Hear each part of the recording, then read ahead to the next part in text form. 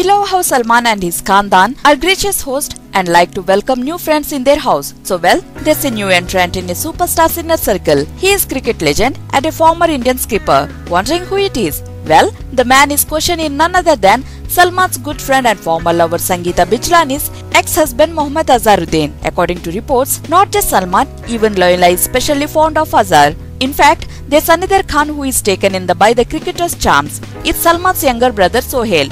Everyone seems to be enjoying Azhar's bhai's company. As we speak, Azhar and Loila are in Dubai to support Sohail's T10 League cricket team, Maratha Arabians. According to reports, three enjoyed the game and had a blast at the after party. A few weeks back, we have told that Ladylove Vantur is the reason why Salman's good friend Sangeeta Bijlani has not been attending recent parties thrown by the Khans. A source has revealed that the things have not been hunky-dory between the two ladies for quite some time. The final nail in the coffin was an episode which unfolded in the gym where they both work out. However, Sangeeta surprised everyone when she made a re-entry in the Khandan. The occasion was Salim Khan's 82nd birthday and Sangeeta joined the family in raising a toast to Salim ji. She was also seen attending Beena Kak's book launch at Tajlands and Bandra last week. The evening was attended by the Khans and Katrina Kaif.